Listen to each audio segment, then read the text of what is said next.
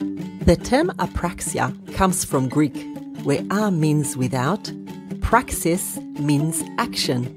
So apraxia means without action, and it describes a phenomenon where a person is unable to carry out skilled movements or gestures where they were able to do so beforehand. Sometimes you hear the term dyspraxia used, which describes the same phenomenon only in a milder form. Our understanding of what apraxia is comes from the work of the German neurologist Hugo Karl Lippmann in 1900. He described 3 types of apraxias: ideomotor apraxia, ideational apraxia, and limb kinetic apraxia.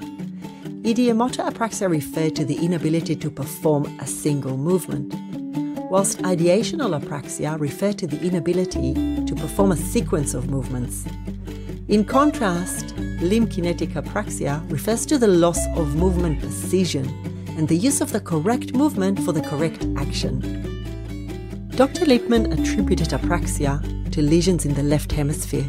However, we now know that apraxia can also occur with right hemispheric lesions. In fact, since Dr. Lippmann's work, the world of neuroscience evolved rapidly. So how did our understanding of apraxia change since 1900? And what does it mean for the way we assess and treat our clients? Join me on a seminar series to examine this very topic.